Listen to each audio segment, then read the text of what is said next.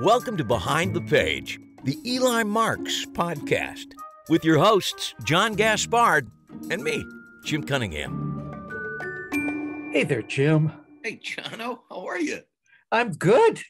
This is, who knew? We're episode 2, season 2, episode 2. It's one of those, it's like one of those number things. It's the same backwards as forward. Season 2, exactly. episode 2. It's not a palindrome. No, it isn't. Yeah. It's the numerical version of a palindrome. Yeah. But it's so much fun. Here we are, chapter 2 of the Bullet Catch. I'm surprised we made it this far. I'm thrilled with people who've talked to us, and we've got return guests. I mean, who knew? Now they do it once, they do it twice. And we've got Steve Cohen. Remember him from last season? Of course I do. Yeah, I'm a big fan of his. We both saw his show in New York, and I think he is a tremendous entertainer, and I enjoyed that show immensely. Yeah, his show is fantastic in New York. It has moved to different hotels since I think we saw it. But if you want to go to an intimate chamber show where, at least in my experience, I believe everybody in that audience that night had something pretty magical happen to them. Yeah, one way or another.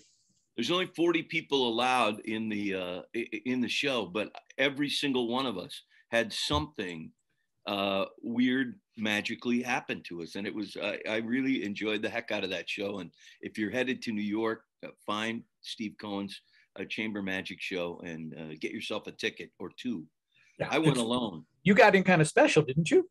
I did. Yeah. I only have one night. I was there for doing a corporate event, and then had an audition for something else in New York.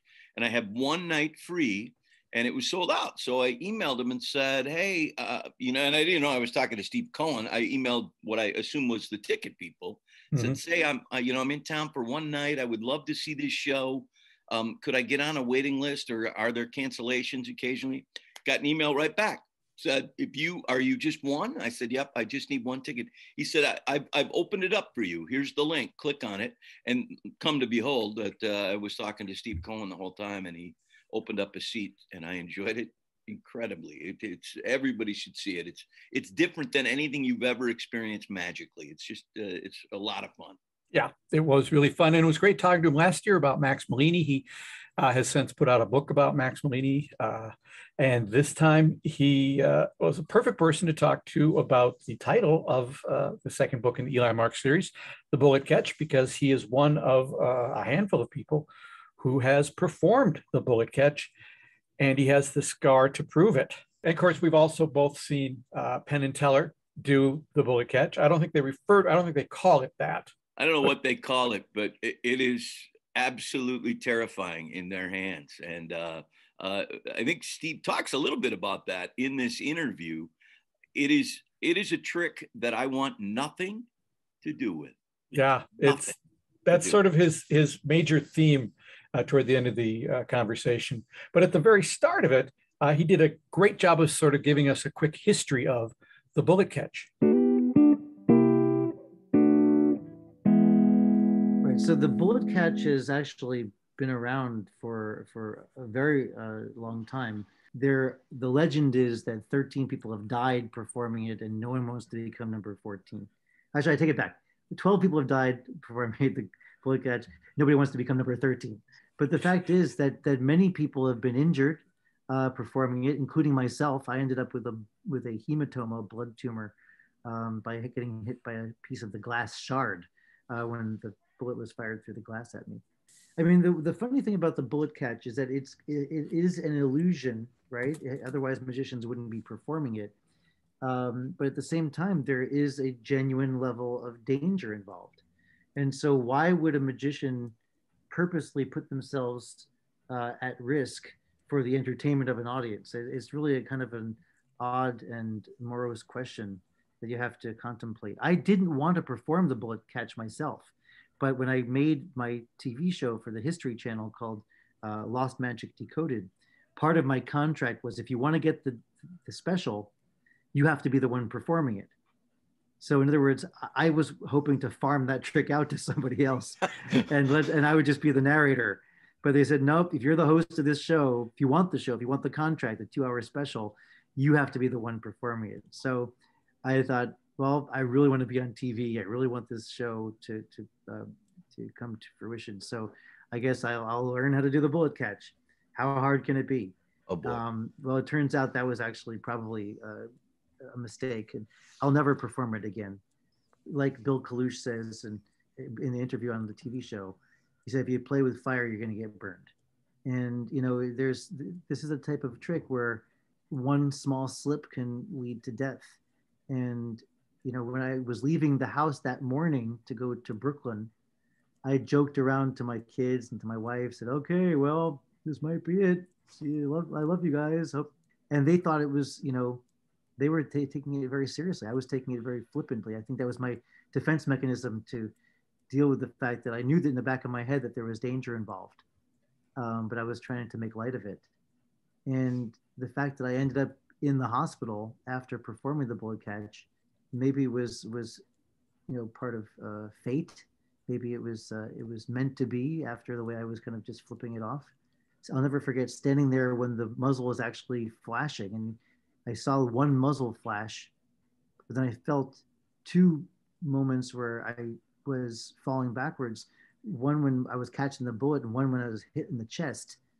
And I didn't understand why. I only saw one muzzle flash. Why was I falling down and having two moments of impact? And it really was because the glass that was meant to be a proof that there was a projectile moving from point A to point B had shattered. It was a tempered glass. And the point of the glass is to prove that there was actually a projectile. It wasn't just a cap gun. And so when I fell backwards, I started cursing like a sailor. And my director was wondering, why was this guy cursing? This would be footage we can't use. And there was my way of signaling to him something went wrong. And that's exactly what Chung Ling Soo, William Robinson, actually said aloud when he got killed performing this very trick on stage. He yelled out, "Something's gone wrong, lower the curtain," which is ironic because he was apparently a Chinese man who didn't speak a word of English. Suddenly he was speaking with a Brooklyn accent in English on stage. Lower the curtain, something's gone wrong. That's how I felt at the moment. I had to signal to the director, something has gone wrong. They had an EMT on hand, ready. And it was really, the EMT was meant to just be there for show, but we never even thought he would ever get involved in this. But suddenly he was cutting open my shirt. My face was fine. Of course, I was able to spit out the signed bullet, but I had this nerve damage that was done on my chest. Like, this is years ago. I still feel the spot where I have no sensation in my chest. Oh my goodness. Where the piece of tempered glass flew straight at me. And fortunately, it grazed my skin. It didn't enter me, but it went straight underneath my armpit.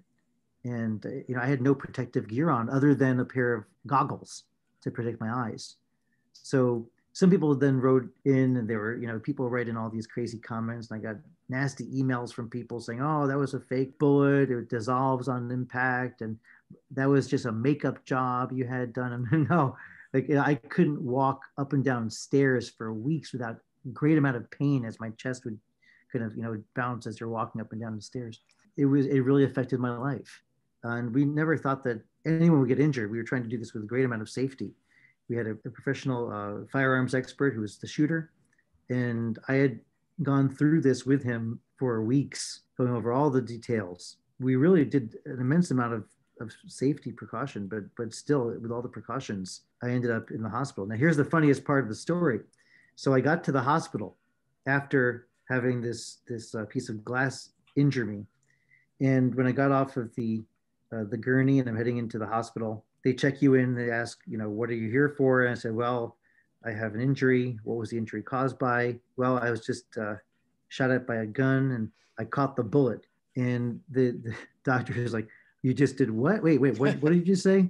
I said, well, I was performing the bullet catch trick and I caught the bullet, but there was a piece of glass that hit me. He goes, well, back up to the bullet part.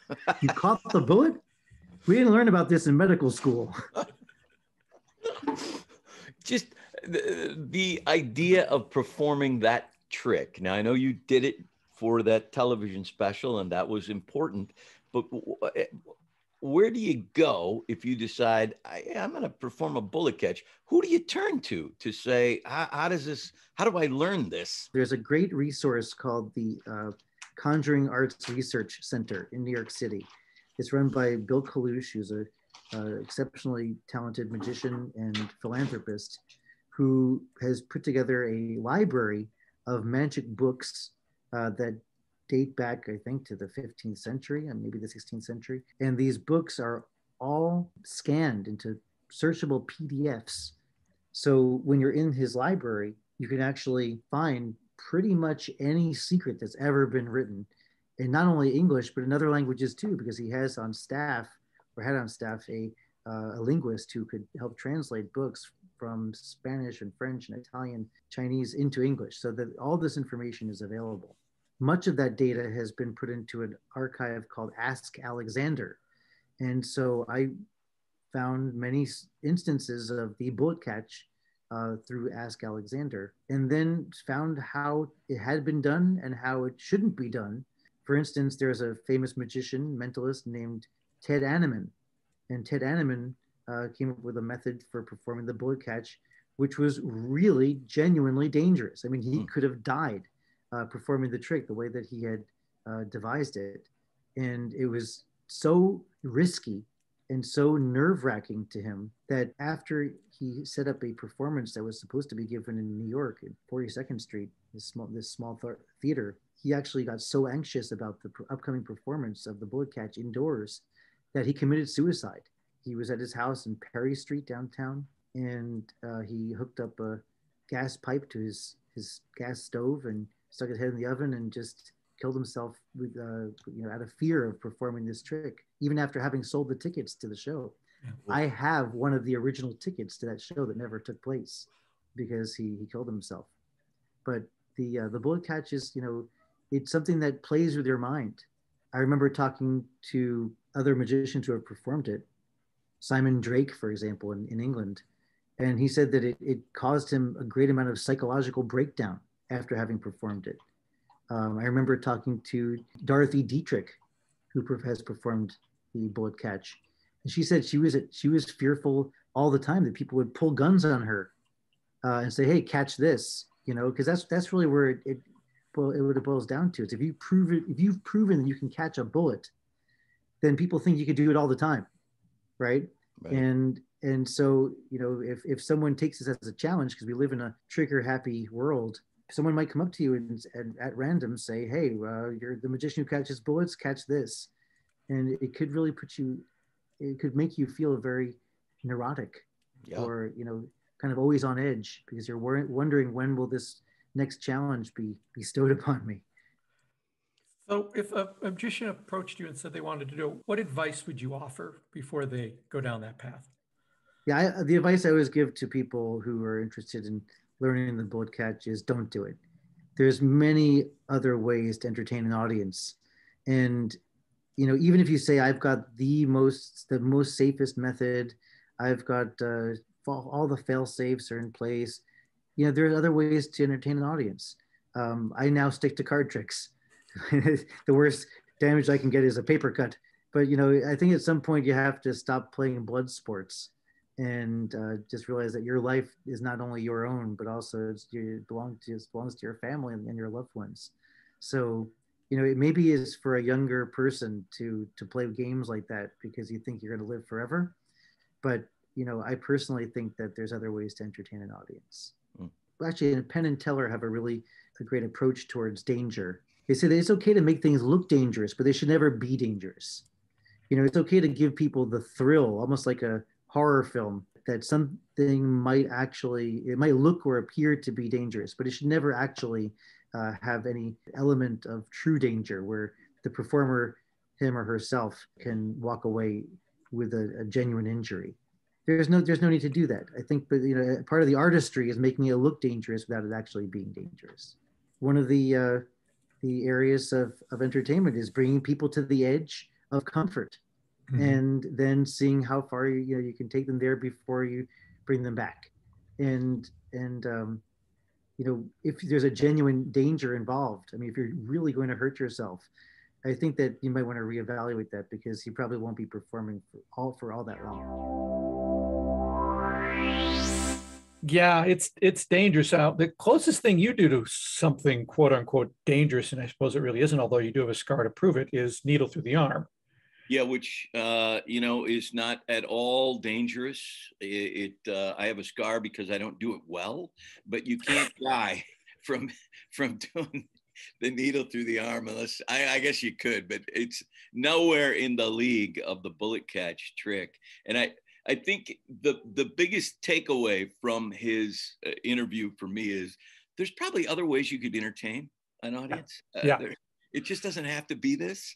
And I also like the fact that he chatted about Penn and Teller, because as we said before the interview, it's a terrifying thing to watch when they load those guns and the lasers, and they, track those lasers up their bodies and point them at each other's faces. It's terrifying, but I'm happy to hear, at least from Steve's perspective, that it's okay to make things look dangerous like you would in a film, as long as they aren't really dangerous. And I assume the number of times Penn and Teller have performed that trick, that they must have come up with a method that would not allow any craziness to happen. Yeah, I believe Penn has been quite adamant about the immorality of doing something where anyone is actually in danger. If you want to learn a little bit more about the bullet catch, we've got on our show notes, there's going to be a link to David Blaine talking about the bullet catch, and an older video of the Pendragons actually performing the bullet catch. I did not know that they did that trick. It's not a trick I would ever want a piece of. I toyed with the idea for a while that it might be a fun thing to do in a show that I do. And then I'd gone to a magic convention called the Invocation that Eugene Berger asked me to come to in Chicago. And it was put on by a guy named Tony Andruzzi, God rest their soul, God rest Eugene's soul. And at that conference or magic convention, they had a giveaway, and I won a copy of the book 12 Have Died. And it just so happened that Orville Meyer was also at the convention. And so I had him sign this book, because he's one of the people that had, performed this thing.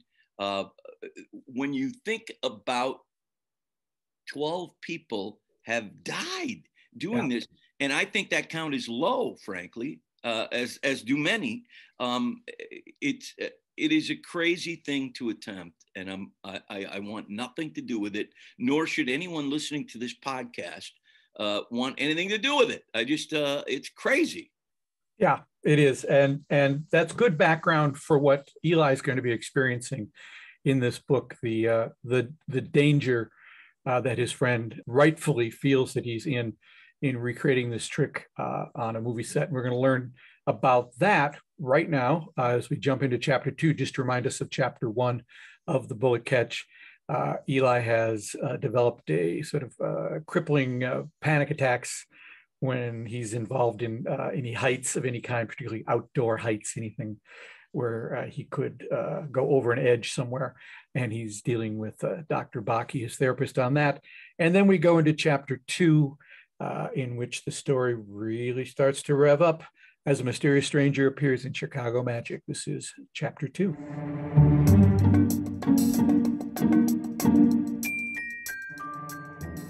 The Bullet Catch, an Eli Marks mystery. Chapter 2. Until the sound of the bell alerted me to the arrival of a customer, I had spent the better part of the next morning fumbling with a deck of cards in my hands, trying, not for the first time, to unlock the secret of the center deal. The center deal is a fabled card move in which the magician deals a selected card not from the top or bottom of the deck, but from the center. It's a sleight that had always stymied me, and I take only a small amount of solace in the knowledge that I am far from alone in my inability to master the move. I set the cards down and looked up to see who had come in, expecting to recognize one of the 24 or so customers who still frequented our brick-and-mortar shop, as opposed to doing all their magic shopping online. Instead, I was greeted with the image of a complete stranger who also, oddly enough, looked vaguely familiar. He was somewhere in his 30s, and he wore a baseball cap pulled down over his eyes, which were covered with dark, expensive-looking sunglasses. A mop of dirty blonde hair jutted out from under the hat in a random and reckless fashion. He wore a faded Minnesota Twins jersey and even more faded jeans, but the footwear peeking out from beneath his pants cuffs appeared pointed, textured, and rich. Alligator, perhaps, or maybe from a species higher up on the endangered list. If someone had made a pair of boots out of a Komodo dragon, I thought, this is what the result might look like. "Is anyone else here?" he asked in a hoarse whisper. "Depends," I said, calculating how much cash was in the register and which nearby magic prop might best be employed as an impromptu weapon. "Eli, it's me, Jake North." He pulled off his cap, and the dirty blonde mop came with it. The glasses came off next, and it was then I was able to put the name with the face. "Jake, what are you doing here? In disguise? I'd heard you were in town." He cut me off, looking around again to double-check for others in the vicinity. "It's a small shop, and that didn't take long. Have you got a few minutes to talk?" "Sure, absolutely. What's going on?" Even though we were clearly alone, he still leaned in close and spoke just above a whisper. "I need your help," he said. "Someone is trying to kill me." Okay, start at the beginning.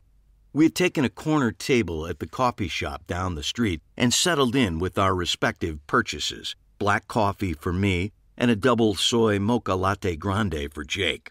His precise and arcane instructions to the barista had slowed the process considerably, but with his order in hand, he seemed less on edge. He was still in his disguise, which I was convinced was calling more attention to him than if he had just gone with his normal look. But you know actors and their innate ability to add drama to any situation. "All right," he said, his voice a soft whisper. "So, I'm back in town making a flick." I nodded. "Sure, I heard something about that. Some low-budget thing, right?" "Low by Hollywood standards, sure, but it's a real movie, and my agent thinks it could be my ticket out of TV and onto the big screen." Being in films full-time had always been Jake's dream. He and I had met in high school, and although we hadn't traveled in the same circles, our circles did have points of intersection. We're both performers. His path had put him in all the plays at school, while my path put me in all the talent shows. His real break came when he was cast as the lead in a TV series called Blind Man's Bluff, a comedy about a lout who pretends to be blind to impress a girl and then must continue the ruse indefinitely. It hit new lows on the bad taste index, even by cable standards, and was known for its equal servings of disabled jokes, ethnic slurs, and crude sexual puns and picadillos. So, of course, it was a huge hit. "Anyway," he continued, sucking some of the foam off the top of his coffee, "the movie is a biography of a guy with whom I'm guessing you're at least slightly familiar. Terry Alexander?" I nodded, slowly, surprised to hear that name after all these years. I certainly knew the name of Terry Alexander. Any magician with a heartbeat was familiar with the life and death of Terry Alexander. "Sure," I said, "infamously known as the Cloaked Conjurer." "Yes, and also infamously known as one of the dozen or so magicians who have died while attempting to perform the bullet catch. In South America somewhere, wasn't it? Peru, I think?" Jake shook his head. "Ecuador. Toward the end, he was basically doing his act in a traveling circus." "Wow, his career certainly took a nosedive." "Apparently that's what happens when you go on national TV and start exposing magic's greatest secrets." He added a dramatic flourish to those last three words. Magic's Greatest Secrets have been a series of television specials in which the Cloaked Conjurer revealed the inner workings of some of the best magic illusions of all time. Magicians, of course, were outraged at his flagrant disregard for the code of ethics that binds all magicians, the promise to never tell laypeople how the trick works. Terry had broken that sacred pledge and had pretty much been blackballed out of the business from that point on. In desperation, he had returned to his traditional magic act and took gigs wherever he could, finally ending up doing a second-rate act in third-world countries. He got work, though, because he was one of the only performers willing to do the bullet catch, Jake continued, and that got him work in those far-flung performance venues. Until someone killed him. Yes, until someone killed him while he was doing the bullet catch. Jake had a distant look in his eyes. I tried to pull him back. "And you play Terry?" "Yes," he said, snapping back into the conversation. "It's a challenging role. The script is lousy, so we're diverging from it at every point possible. But I think in the end, I will have created a fully rounded character with layers of depth." He took a big gulp of what I was sure was still pretty hot coffee, but he showed no reaction to it. "But what's got me more concerned, much more concerned, is that I'll have to do the bullet catch." "But it's a movie," I said. "I mean, you don't have to do it for real, right? They have stunt guys and CGI and editing tricks." I know, he said with no real conviction. "But I just have this gut feeling." His voice trailed off. I wasn't sure what to say to help him out. "Certainly they've got experts working with you on this," I finally offered. "Oh, yeah," he said quietly. "I trained with some of the top magicians in L.A. for 6 months. I can do Terry Alexander's whole act, start to finish." "So why are you so concerned about this one part of the act?" "Right now, this flick is just a blip on Hollywood's radar. A little indie about a famous unsolved crime. But," he said with a mix of anticipation and dread, "if I actually died while doing the bullet catch..." "Yeah." I didn't like where this was heading. "Then it will be a hit. A monster hit." "You've developed some real chops," I said, genuinely impressed. Our coffee was cold, and I had steered the discussion away from Jake's fear of dying and asked him how he was doing the rest of the magic in the movie. "The producers found some guys at the Magic Castle in L.A., he said, casually dropping the names of 3 well-regarded magicians. Training from any one of them would have produced outstanding results, and I was curious to see what he had learned from this trio of masters. I handed him the deck of cards I always carry and asked for a demonstration. Jake took the deck tentatively at first, then executed some nearly flawless moves. A slick top change, a false shuffle I hadn't seen before, and some flashy card flourishes that skirted the sometimes thin line between magic and juggling. His work was impressive, and he was clearly well-trained, but it was all done by rote. He lacked the craft to be able to deviate and improvise. However, he handled the cards well and comfortably, and for those moments, I believed he might actually bring Terry Alexander to life on screen, if he didn't die trying. "So, what makes you think your life is in danger?" "Well, it was small things at first," he said quietly. "Like when I found out they weren't working with my L.A. trainers on the bullet catch. Those guys know their stuff, but the director said he had another resource in Las Vegas. Turns out the guy the director got is just a buddy of his from college. He runs a shooting range, but has no real training in this." But the thing that really unnerved me was when I saw the shooting schedule. They had scheduled the filming of the bullet catch scene last. Dead last. "Is it the last scene in the movie?" "Yes and no. It's all told as a flashback from the moment the bullet is fired from the gun.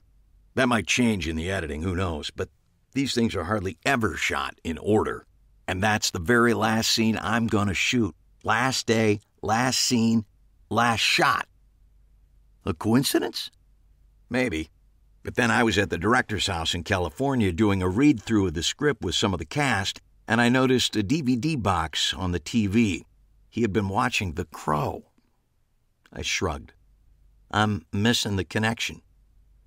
The actor, Brandon Lee, died while making The Crow. He was shot when a prop gun misfired. It was tragic, but it didn't hurt the film one bit. Some people say it helped to make it a hit. And you think the same thing could happen here?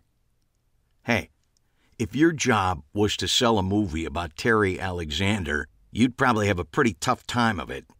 Sure, it's an unsolved mystery who killed Terry Alexander, but the downside is there's no stars, no pre-sale name value to the property, it's low budget and under the radar.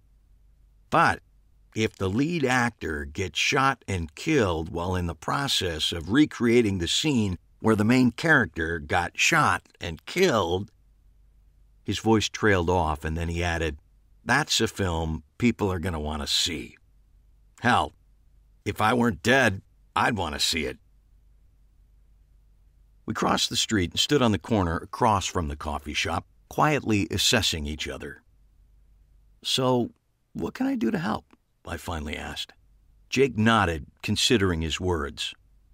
I'd love to bring you on as my personal magic coach on the set. There's money in the budget, and Lord knows I could use the help, particularly when we shoot the bullet catch. I can do that. Might be fun. Jake smiled grimly. Yeah, film sets are a nonstop riot. He took off his sunglasses and rubbed his eyes. We finished the bulk of interiors in Vancouver, where they recreated Terry's early years and the TV specials. We're in Minneapolis mostly to do the Ecuador scenes, the traveling circus. Minneapolis is their choice to recreate rural Ecuador? Jake chuckled. Hollywood magic. They're redressing the Renaissance Festival grounds outside of town to look like an Ecuadorian village. It was cheaper than going to South America, and Minnesota finally put in some tax breaks for filmmakers. It's economics. In Hollywood, it's always economics. We were standing in front of Chi and Things, the store on the corner of the block that includes Chicago Magic. We stepped aside to let some customers pass, and I stole a peek into the shop through the open door, hoping to catch a glimpse of Megan. I thought I saw a hint of her curly brown hair in the back of the store, but whoever it was disappeared out of sight behind some shelves. I hadn't been in the store, her store, since the breakup, and the few sightings I'd had of her had been way too distant and far too brief. But we both worked on the same block, and the odds were at some point or another our paths would have to cross. I wasn't sure how I would react when we finally did bump into each other, but that didn't make me want it any less. Somewhere in my brain, I was convinced that just the sight of me would be enough for her to throw back her head, give a coquettish laugh, and say, Eli, what was I thinking?" before throwing herself into my arms. "What?" I asked, realizing that Jake had said something.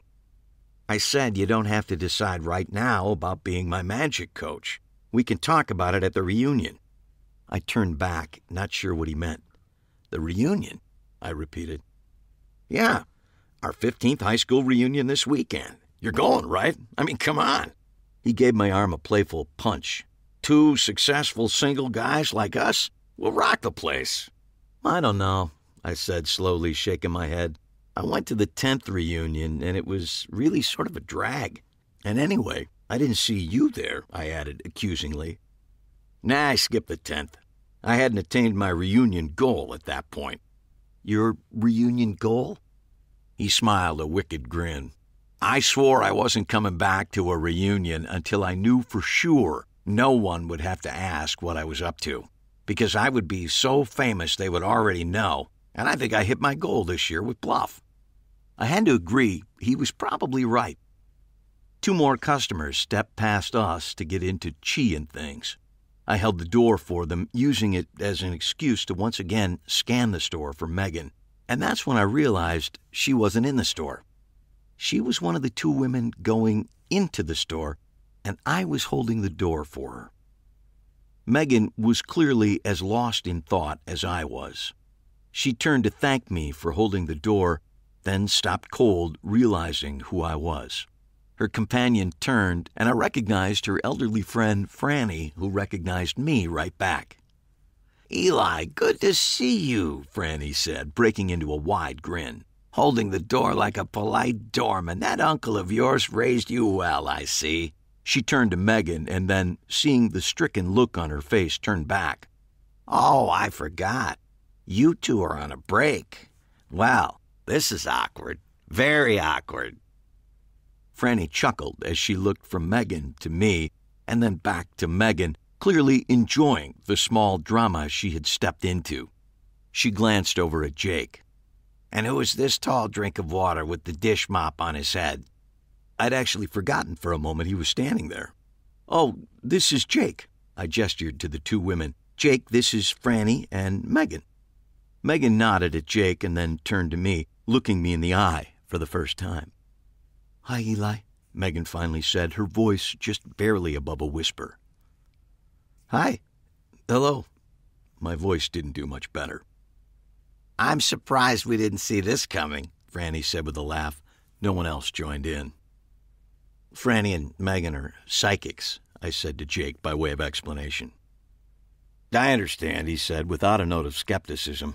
I live in L.A. A pause. I sifted quickly through my thoughts, trying to find the most appropriate comment and coming up short. So how's that Uncle Harry of yours? Franny interjected, seemingly ignoring the tension that had formed within the small group. Megan looked at me again. I returned her gaze, trying not to look too intense. Nonchalance was a hard nut to crack with so little warning. I turned to Franny. He's good. Still cranky, but good. Nice to hear. Tell him Franny said hey. I will. Our conversation gap started to get wider and wider, moving quickly from a small fissure to Grand Canyon-style gaping hole. None of us knew how to close it. Megan finally took action. Well, she said to Jake, nice to meet you. She shook his hand and then turned to me. Good to see you, Eli. Megan moved in for a handshake, which I misread as an impending hug. The resultant body mash was a messy mix-up of both. She then disappeared into the store. I held onto the door handle, not quite ready to let it go. Franny lingered behind, clearly waiting until Megan was out of earshot. I'm glad I ran into you, Eli, she said with sudden seriousness. I had a ping about you this morning, out of the blue. I don't often get those, but when I do, I've learned to listen to them. Franny makes her living as a phone psychic, literally. That is, she only gathers insights while on the phone. No standard in-person one-on-one live readings for her. It's on the phone or nothing. And she really runs it like a business, putting in banker's hours and turning off the phone on evenings and weekends. As she likes to say, I leave work at work. I nodded, waiting for her to continue. I saw a gun and a bullet, she said quietly. A man gets shot. Somehow you are involved. And this was the weird part. The man who got shot was the man who got shot, but he wasn't. It didn't make any sense to me. I hope it makes sense to you. She patted my arm warmly and then disappeared into the store. I released my grip on the door handle and the door swung slowly shut. I turned back to Jake. I have to admit, I wasn't particularly surprised to see that his face had gone completely pale.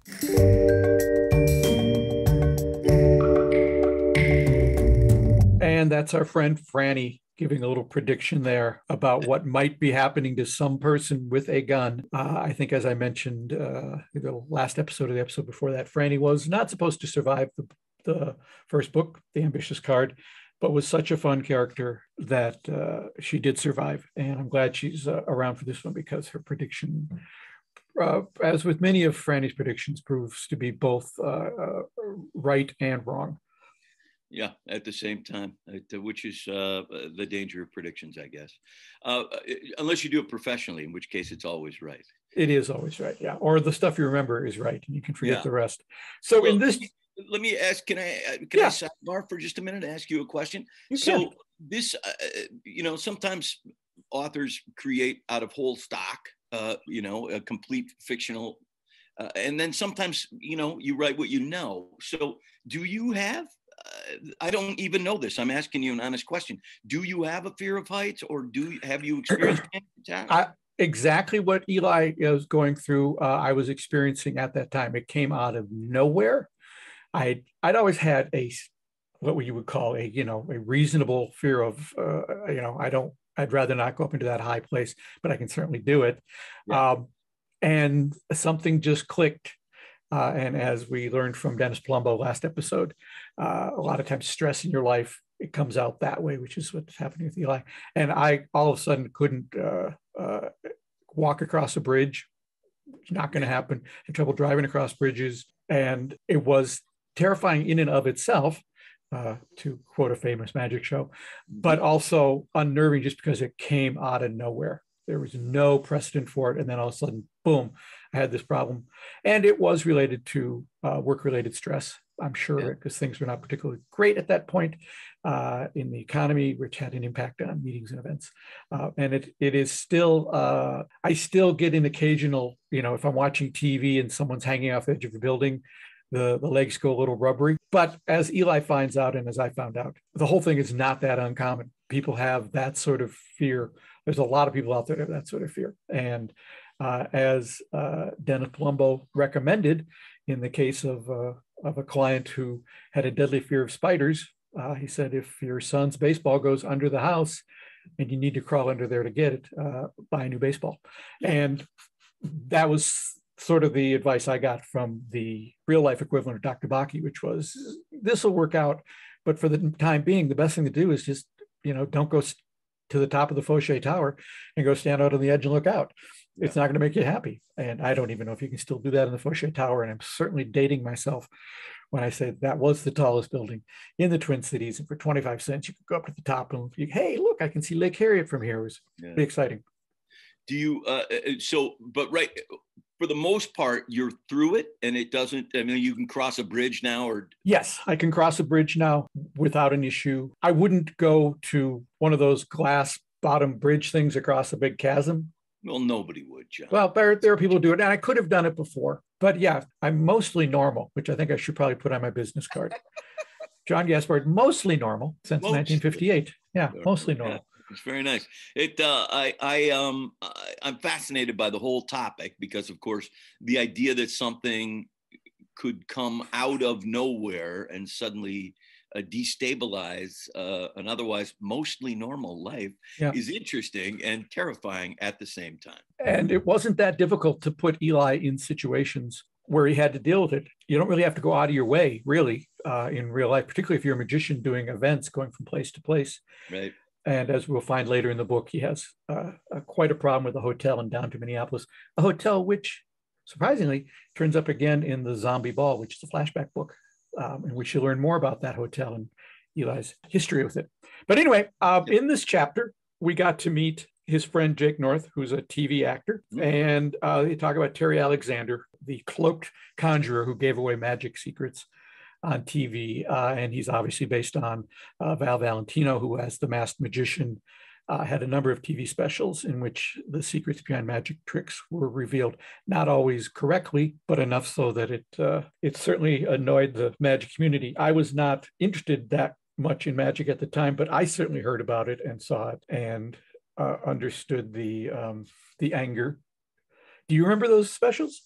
Yeah, absolutely. I remember the specials. I can say I never watched one of those specials, but I remember because I have always been on the sort of magical fringe.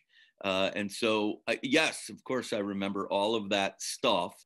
And I think, the long and short of it is there've been that kind of stuff from the gate, I would think. People were exposing right from the beginning of magic. Somebody would create some sort of explanation for the cups and balls and put it in print and circulate it. And it really did not. Good magic is good magic. And even if you know what's going on, it's still good magic. And so that whole thing, I get why people were upset, but it was, I think in hindsight, maybe we shouldn't have given him the megaphone that we gave him as magicians to say, don't watch that. Don't watch. It's terrible. Don't. It's hurting us. There's now a name for that. It's called the Streisand effect. I don't know if you know of what's the beginnings of that, but apparently someone posted Barbara Streisand's address, and she went on the internet and said, do not look at this link because it tells you my address. So everybody looked at it. But that's a mistake. Well, that's the mistake. Yeah. And it's called the Streisand effect, where if you just shut up, it's going to go away. Yeah. Especially today, where, the news cycle is not a day. It's done in minutes now. Yeah. It updates so quickly that if a story would have to be immense for us to have any kind of focus on it for longer than it takes for the next Twitter to tweet. Yes, but at the time of The Masked Magician, the news cycle was a little slower. And we were very fortunate to have a chat with a guy who was kind of in the midst of it. And he'll be with us on our next episode. That's Stan Allen, who was publisher of Magic Magazine and is the producer of Magic Live, one of the biggest magic conventions in the world. And he, as the publisher of Magic Magazine, was sort of in the thick of it. He knew Val. He asked Val the right questions, and he just didn't get, even though he knew what the answers were, he got sort of shady answers. So anyway, Stan is a funny and fascinating man. I got to see him perform live at one of the Genie conventions, and you just forget what you know him as a magazine publisher, and you forget he's a magician with 1 million years experience. Yeah. And is very, very funny. And we had a great conversation talking about magic and the Masked Magician and secrets. That's coming up next episode. That is, and then in keeping with the idea that the bullet catch is a dangerous trick, in 2 episodes we're going to chat with Joshua J., who will talk to us about a presentation he gives called Tragic Magic, which are stories of magicians who've been injured or killed while performing. Well, that's fun, huh? That's fun.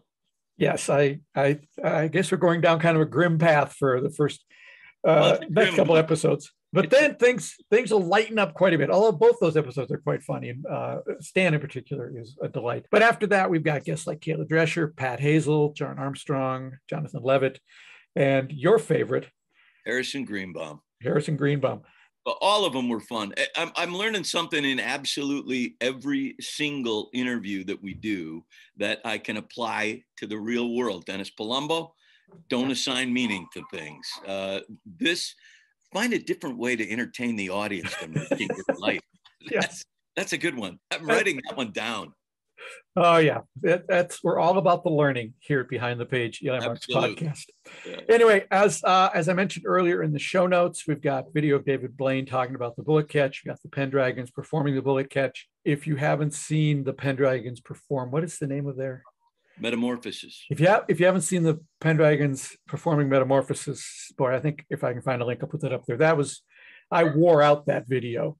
Yeah, it's really something. That's a Houdini trick. I mean, and it may predate Houdini, in fact, but Houdini sort of made it, gave the fame, and the Pendragons really perfected it. In their hands, it is a complete, even if you know what's going on, it's so good.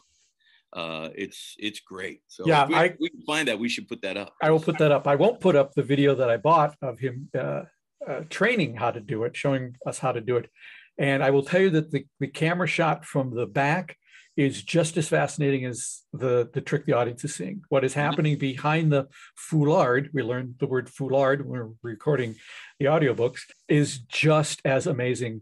Seeing how it's done is just as amazing as seeing it as a mystery. Magic, when it is good, is one of the greatest art forms known to man. When it is good, magic can absolutely rock your world.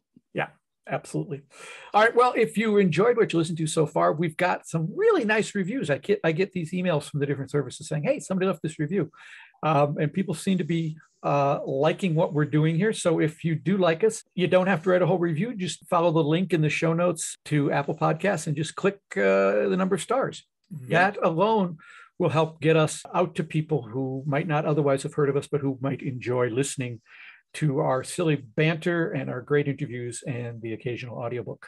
The joy of this for me continues, not just in our luck and fortune in not only working together, but also getting a chance to interview some astoundingly great magicians. But I got a nice note from my friend Russ this week, who said he is about 3/4 of the way through episode 1. And he is loving every minute of it and enjoying the sort of backstage inside magic thing that's going on here, even though he's not really a magician. He's fascinated by the whole deal. And he said to me, as soon as I'm done, I'm going to just download the audiobook and listen to that uninterrupted so that I can get the flow. But so it's in addition to the fun we're having, I'm also enjoying hearing from friends who are enjoying what's going on. And we're making new friends as well. Yeah.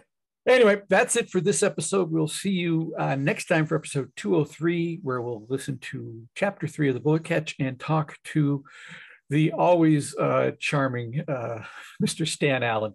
See you later, everybody. Take care. Bye-bye.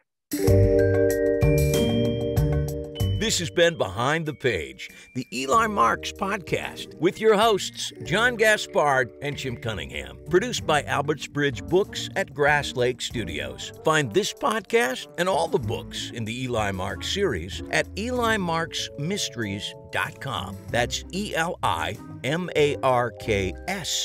Mysteries.com. And thanks for listening.